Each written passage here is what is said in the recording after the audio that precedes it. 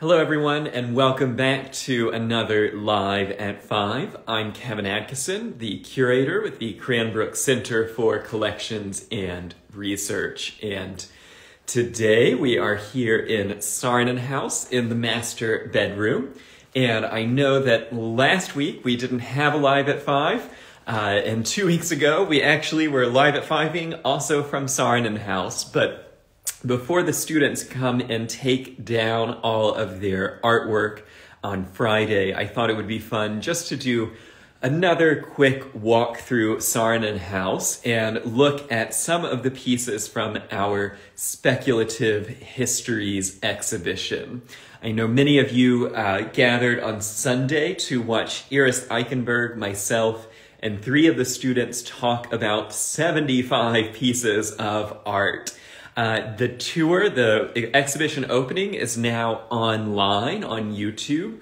I think it's actually unlisted at the moment, but tomorrow it will be open to the public along with a website that I have possibly been up until 3 in the morning every night for a week writing.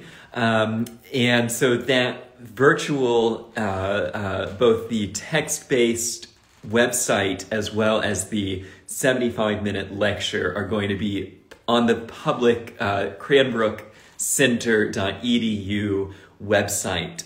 And this show was the 4th intervention in Cranbrook's historic houses of new student work. It started 4 years ago when Iris Eichenberg, head of the metalsmith department, and myself invited metalsmithing students and alumni to bring new work to Cranbrook House. Then we did it with the ceramics, the fiber, and the metalsmithing department. Last year with metalsmithing again. And this year we opened it up to all 11 departments. And I sort of thought that maybe 40 students would sign up. 75 did, which was even better. And so we had quite a bit of artwork on display. And I thought it would be fun today to look at some of my favorite pieces here in the house. We are standing here in front of Alex Ukma's piece, which, what an hour to be here in Saarinen House and to see this incredible vanity set. Of course, the windows are designed by Eliel Saarinen, the drapery, which often catches people off guard with its ruffles, was designed by Eero Saarinen, very similar to flapper dresses at the time. And normally, this incredible dresser set, the lighting as well as the 3-part mirror, which were designed by Eero Saarinen and produced by the Caldwell Company, usually this vanity set has Mrs. Saarinen's set of hair brushes, shoe horns, compact, and everything that Loya Saarinen used here at the dressing table is silver plate or ebony, tortoise shell, really beautiful, fine hair products for Mrs. Saarinen that were bought specifically for this location. And what Alex Umka, who is a second-year student about to graduate from the 2D design department, what she wanted to bring into the house were products for textured hair. And so as a Black woman artist, she wanted to speculate, which was the prompt of our special exhibition, was to speculate about other histories in the house. And she wanted to think, what would it have been like if there had been a Black family who lived in Saarinen House? Cranbrook has never had a Black director or president. And so Alex here brings into the space not only the tools of textured hair, but also sayings. And Alex was one of the 3 artists who told us directly about her work. So when the YouTube video is up, I encourage you to go and listen to her talk about the piece. But she talks about using pieces like the hair iron, and not just bringing the hot iron here to the house, but then she also laser engraved it with expressions like "hold ya ear," which is said by mothers or hairdressers to the kids, so that as you're using the hot comb, they tell you to hold your ear so that you don't get it burnt, or the brush waves on swim, which is how you describe the wavy hair, or the pick that says to the roots, talking about both the way that the hair pick gets all the way to the roots of the hair, but also to the roots as a African American. And then tilt your head and you tender-headed, because this wide tooth comb is used by people who have really curly hair, and so it helps to get deep into the roots. And something that is said while you use it is, if you say ouch, then the person will say you tender-headed. And so I love that Alex brought in this very different sort of product that is different from the sort of European Caucasian hair, and it's a different sort of set of voices and expressions than this sort of Scandinavian, American, white American tradition that we usually have on display here in Saarinen House. Now, right next to it, a very different way of speculating on history, is a piece by Vikram, who is in our newest department, the 4D department. And 4D, for those of you who don't know it, it's a department that's exploring sort of the very cutting edge of art and design, whether that's robotics or 3D printing, new media, projection mapping. It's really a place where, as much as any one design media, if 2D design is graphic design, 3D is product design, 4D is everything that's new. And I think Vikram's project does a pretty good job of expressing the kind of work that's happening in our newest department, where he has built a robot or a computer program.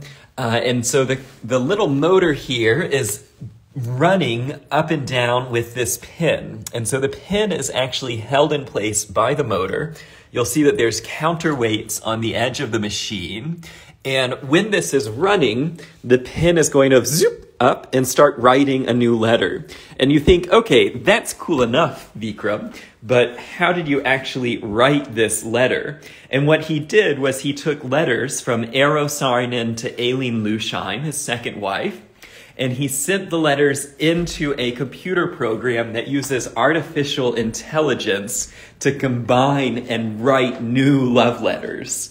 And so he took the actual language of the young couple and he put it into a computer program that then wrote all new love letters. They're sort of nonsensical, and they begin to sort of, because the program is taking all sorts of human syntax, they begin to say very strange things to each other that Eero and Aileen could never have said, like, please visit my website, my darling.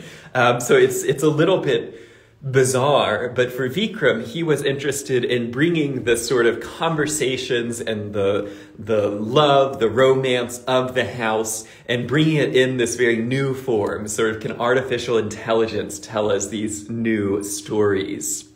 And I just love the way that it sort of folds out and comes running down the hallway. We'll see other work by students like Julian Jones in the print media department, where he designed this beautiful textile in the computer and InDesign, and then had it woven on jacquard looms in the Carolinas.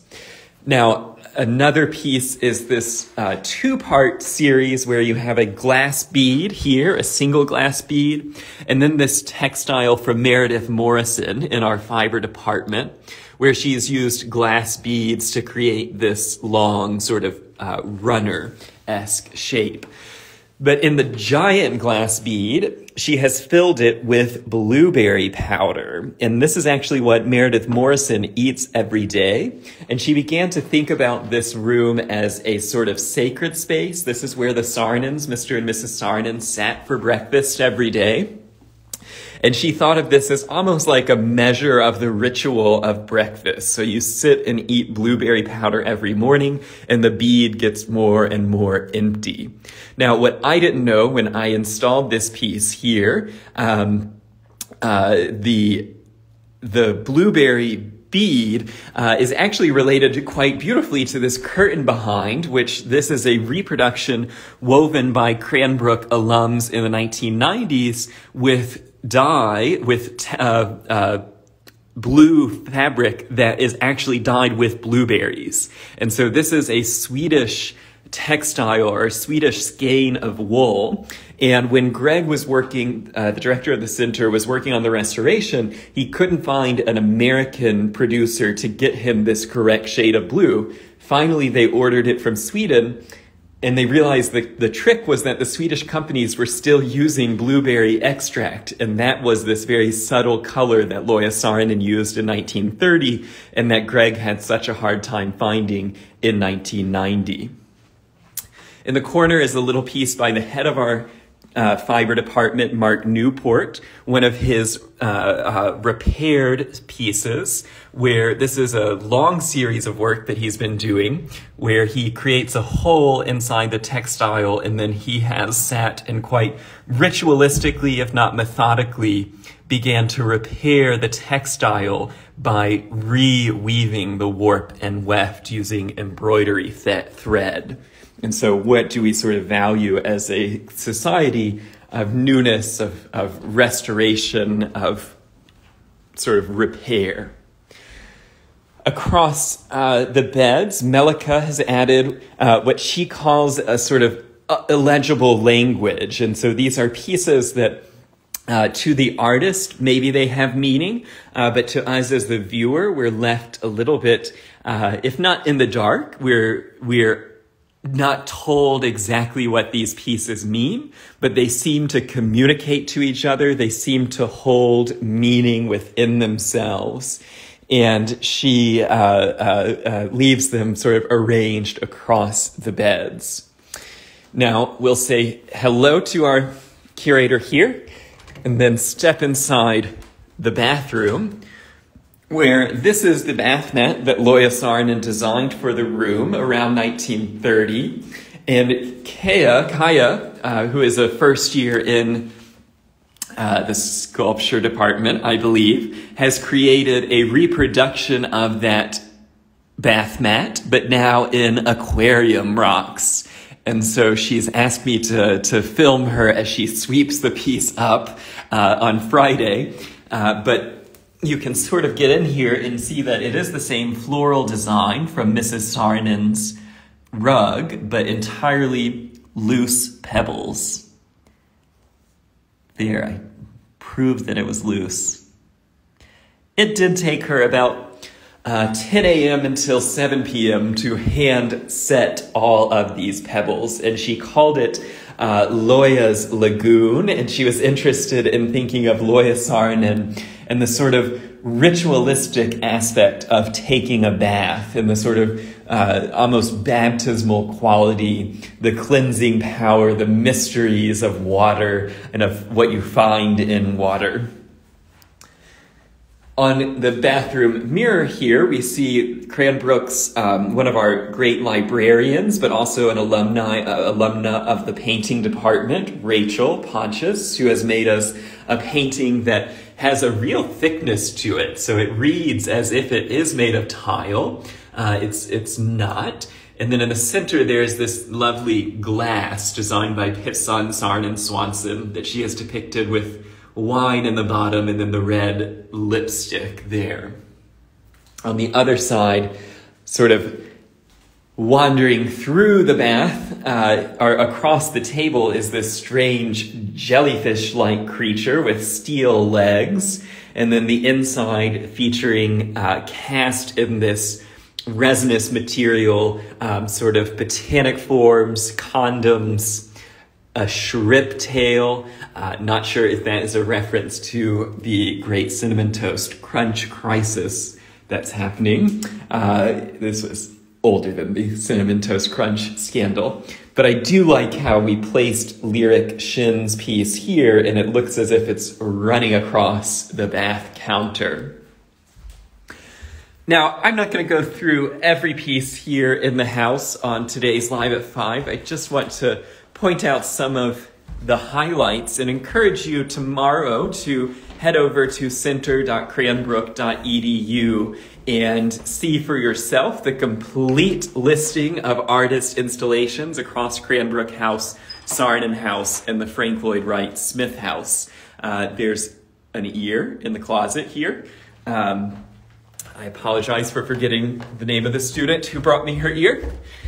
And then down in the first floor, there are a few objects that we're going to keep on display. And so as a juried competition between Susan Ewing, director of the Art Museum, Greg Whitcop, director of the Center, myself, and Iris, we selected 10 artists whose works are going to be kept on display throughout the tour season. So I'm not sure all 10 were actually watching on Sunday, so they might not all know that they have been given such an honor. But if they agree to loan us their pieces through the end of the tour season at Thanksgiving, you'll be able to see some of these pieces on tour. And that includes Annie Meyer from the 3D design department, who gave us this study that's meant to be like a toy of unknown, or a game of unknown instructions. And she's interested in creating what she calls non-binary objects that make us consider and reconsider the sort of fluid state of identity and of art and design. It has this beautiful milk paint finish that the brightness is causing it to be a little overexposed here, but the colors are really just fabulous with the house. And so you are meant to sort of play with these as if it is some sort of game with unclear instructions. And she told me that I could rearrange them at will to sort of engage with this playful aspect here in the book room, where we know that the Saarinens, and especially their grandchildren, love to play games and race cars around on the counter.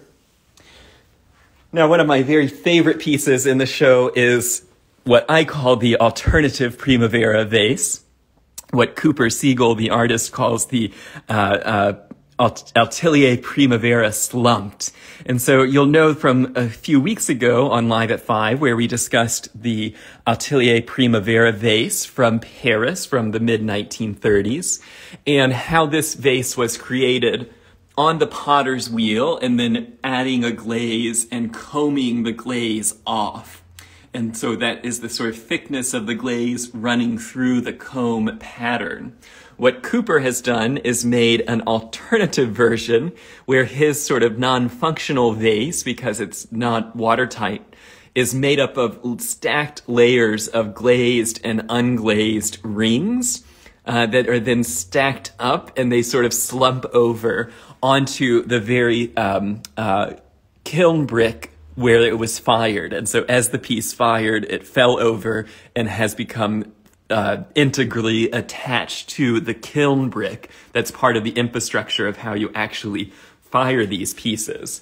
I just love the sort of aesthetic quality of this. It draws our eye to the original Atelier Primavera, and then it makes us sort of reconsider the figure and form and how one might see a process, see those stripes, and think, well, how could I achieve that? And Cooper seems to be proposing one such attempt at reproduction that ultimately creates this either profound failure of mimicry, or I think much more intentional, this sort of profound sibling to the Atelier Primavera piece. Underneath the Victor Schreckengost Pegasus, we see one of our fiber students, I think this is Kelly Kroner, who has added in a little quilted meadow for the Pegasus. And then one of the most subtle pieces of the show is simply here on the bookshelf. And McKenna Quant decided to add in a single book into the shelf. So among all of the leather and gold bindings of the Saarinen's collection in German, there's some Swedish, there's French, Russian, Finnish, as well as English books, she has added a Cook's Tour of Iowa, which she bought at John King Bookstore because she's from Iowa, and then was quite shocked when she found that her grandfather was actually in this book, had no idea it was there. And so her piece is as much process, the sort of act of replacing the Saarinen's book, as it is the creation of an object. It's the sort of power of slipping in a book that doesn't quite belong into this historic context. Now, Malik Purvis created a frame of the shadow of the frame of Helene Schefferbecke in her pastel reproduction that usually hangs on this wall. And Malik was inspired by this idea of speculative histories of the memory of innate objects, that this pastel by Schefferbecke, in fact, had no agency, but was able to create a shadow line. And so this sort of, what is the power of the object over its environment when you give it enough time and enough sort of natural forces? So time, sunlight, and it's just sort of standing still has created this blank place. And now Malik has added in his frame of this shadow with a Japanese burning finish on it. And you can see just the way my hand is making a shadow, that is simply from the power of the sunlight coming in these gorgeous west-facing windows and reflecting off of the wax polish floor. If you have questions as we move about our tour, I'm happy to answer them. We'll just look at a couple of more pieces here, and then I will ask you to go over to the website to see all the rest of the pieces that we've skipped over.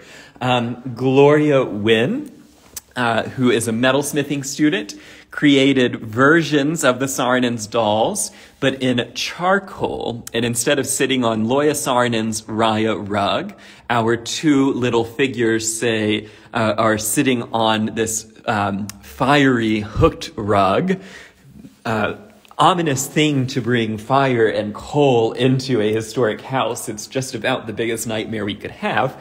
But these two figures sit across from the Catholic Cruz doll and the other boy doll there. And those dolls on the far side belong to Eero Saarinen. And so it creates this interesting conversation between pretty creepy dolls. Now, this painting by former president of Cranbrook Academy of Art, head of drawing, director of the Art Museum, Wallace Mitchell, born in Detroit here at Cranbrook from 1931 until 1977. He painted this in the mid-1930s. The Saarinens bought it and hung it here in their cozy corner. And the head of the painting department, Martha Maisko, created on the opposite side a sort of new version of Wallace Mitchell's painting. So if we take Wally Mitchell's flowers and then look at Martha Maisko's, what she has done is she's used a sort of Google image of Wally Mitchell's arrangement. So you can just see the face there, the flowers sticking up. She's really changed the contrast so that his subtle peaches become these bright fluorescent pinks. Then she has layered it onto a James Hafner photograph of the cozy corner, which you see coming down around it. And then she has added in these painted flowers that were scanned. And so she hand-painted the flowers and then pressed them as if you were pressing them into a book, but instead on a flatbed scanner. And so then she layers it all into a digital collage and has it professionally printed on a sheet of aluminum. She then adds this upholstered frame, which is the sort of ombre effect from green to purple. And she meant this to be the sort of absorption of the green of the cozy corner rug into her frame. And so we can step back and see the way that her piece is sort of depicting in an abstract way this room and the memory of the Wally Mitchell painting there. I see that Vikram has now joined our live tour, and we have already discussed your project upstairs. So after I post this, you can go back and watch me either describe your piece or get mad as I ruin your piece. But I think I talked well about it. If anyone has any questions, type them in. Is the frame actually burnt? Yes. So it's a Japanese finish that Andrew Lewandowski at the Cranbrook Woodshop taught Malik to do. So it's a process that he learned in our woodshop here, and then he used on the frame to sort of burn and lacquer the frame. Now, another of the pieces that's going to stay in the house for our tour season, if Claire agrees, is Claire Thibault from the ceramics department, and she made this gorgeous peony vase. It's made of porcelain, but she's been unhappy with it, and so she has made and remade, fired and refired, constantly adding different finishes. And so in the version that she brought here to Speculative History, she adds this green glaze dripping down to help tie it further into the Saarinen House. Now, from here, we can head to our last couple of pieces in the tour, including Douglas Jones, who's a student in our print media department. He was interested in looking at Eliel Saarinen's desk. So the desk itself was designed by Eero Saarinen. Eliel did sit here. When Doug came through the house, he saw what was essentially my own creation, my creation of sort of historic scene using reproductions.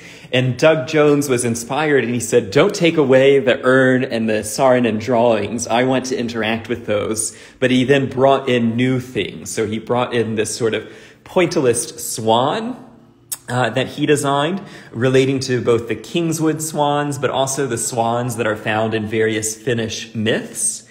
And then he added a bookmark of his own design, and he brought in a copy of The Souls of Black Folk. And he pointed out the fact that The Souls of Black Folk and George Booth's The Pleasures of Planting were written around the same time. And The Pleasures of Planting is a book that is in the Saarinen House library. And so Doug Jones was sort of reimagining what Mr. Saarinen might have on his desk. Now, the last piece that I'll point out for us is this little cell phone designed by, or created by Elizabeth Diamond, Beth Diamond. And she envisions the Saarinens having these strange sort of ceramic cell phones laying around the house. And there is one that has a picture of yours truly giving a Live at 5 tour in the house. And I appreciate her incorporation of things. She was picturing the Saarinens getting calls on their cell phones from the past and the future. So that's a very young, handsome Eliel Saarinen from Finland calling his desk here in America. And then elsewhere in the house, she has a picture of me doing a Live at 5 to the Saarinens from the future. I hope you enjoyed this look at just a few of the pieces from our Speculative Histories student intervention here at Saarinen House. The tour is going to be posted on YouTube, the full event with professional photography from Eric Perry, on tomorrow afternoon. There'll also be a virtual website where you can click through Cranbrook House, Saarinen House, and the Frank Lloyd Wright Smith House and see all of the student work and some of the pieces that I didn't discuss ahead and behind me. Thanks so much for joining us for another Live at 5. I'm sorry I missed last week. We had a standing meeting looking at Desislava's piece there in the courtyard, wrapping Kiwi's Muse. There's going to be some changes that are coming up here to Instagram Live at 5 in the near future. And we are probably going to be losing the Instagram weekly Live at 5. I know that is tough news to hear for those of you, my most loyal family, our family and followers, including my family, Lynette, Terry, others who are always here. But as we continue to get back to our new normal, and as the work of the center continues apace, doing these twice a week, we just have to critically consider how long this can go. So unfortunately, that means that April is probably going to see the winding down of the Instagram Tuesday Live at 5. The Facebook Live at 5 on Wednesdays are not going anywhere, so if you are on Facebook, you can still catch me there. If you are not on Facebook and you're devastated at this news, I am always happy to email you links to the Facebook Live at 5s, and you can see them after the fact without a Facebook account. That doesn't mean I'm never going to be back here on Instagram doing the live at 5. It just might not be every Tuesday. It could be a different day of the week or just select Tuesdays. So make sure that you keep following Cranbrook Center here on Instagram and look in the stories for when I announce a live at 5 coming up. Because I have a hard time saying goodbye, I'll probably be back next Tuesday for another live at 5 where I will again repeat this tragic message that I hope is the worst news of your month. If that's true, you're having a great month. So I hope everyone's safe. I hope you're all wearing masks and making good decisions. And I hope that you'll head over to center.cranbrook.edu to check out the student show when it is fully posted online, hopefully by the end of the day tomorrow. This project was a lot of fun. I want to thank all the students who participated and gave really a great deal of thought and effort into the design and the creation of these art objects. I also want to thank Iris Eichenberg for working alongside me and Leslie Mayo, our registrar, for helping with historic research and image collection. And I really want to give a shout out to Alyssa Seelman-Rutkowski, the center's incredible administrative assistant, who, if I've been up until the wee hours writing the website and designing the website and making quotes, she has been the one who's actually working with our pretty horrendous web system to try and make the virtual gallery a real thing, a living institution. If you've enjoyed Live at Fives, if you've enjoyed the student show, we always are appreciative of your support. And you can head over to center.cranbrook.edu. We have a donate button, and these free tours are made possible through our paid programming and through support from viewers like you. So certainly if you enjoy this and you are able to, we appreciate a donation, and I appreciate if you put that you're giving it for Live at 5. It's been a pleasure being overworked and underpaid here at Cranbrook and taking you on all of these journeys across the past year. And we will see each other again very soon, I'm sure, especially if you're on Facebook. I'll be back there tomorrow. Until next time, everyone, I hope you get out into the sun and enjoy the beautiful day. I'm Kevin Adkisson with the Cranbrook Center for Collections and Research. Until next time.